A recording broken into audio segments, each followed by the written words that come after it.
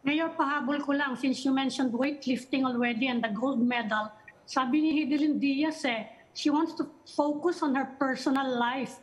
Does it mean she's retiring or taking a big break from weightlifting o tuloy-tuloy yung training for the next big games? That's the beauty of our master plan, Amy.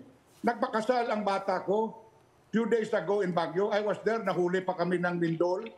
Oo, isa ko sa ninong ni Heidi. But, you know, you are right. Weightlifting is not forever.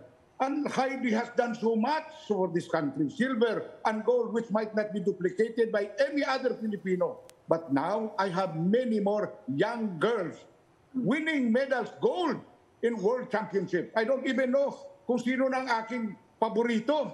Ang dami kasi. Ang dami ko na biglang nagiging 3 gold. You know, and I get them all every few months. May bago na namang lalabas. So inspired by the performance of Hidilyn. So you are right.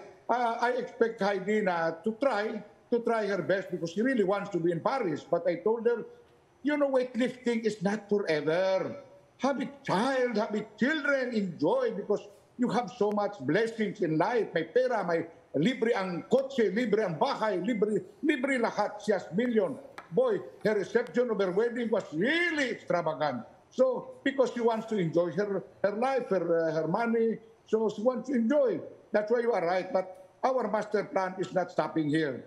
After this, even if I'm not anymore in this earth, in Rolling Hills Memorial Park in Bacolod, we have new girls.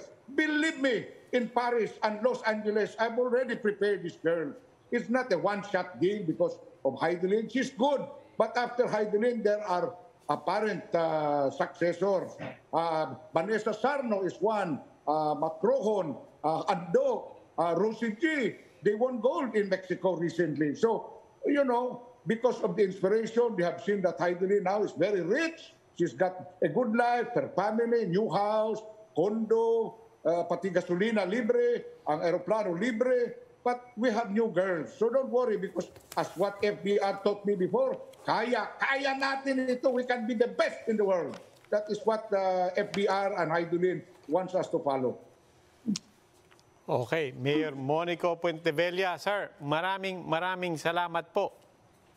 Thank you, Robby, madamo. Amy, damo ko salamat. Stay safe, ha? Robby, damo ko salamat, ha? God bless. Kaya natin to, kaya natin.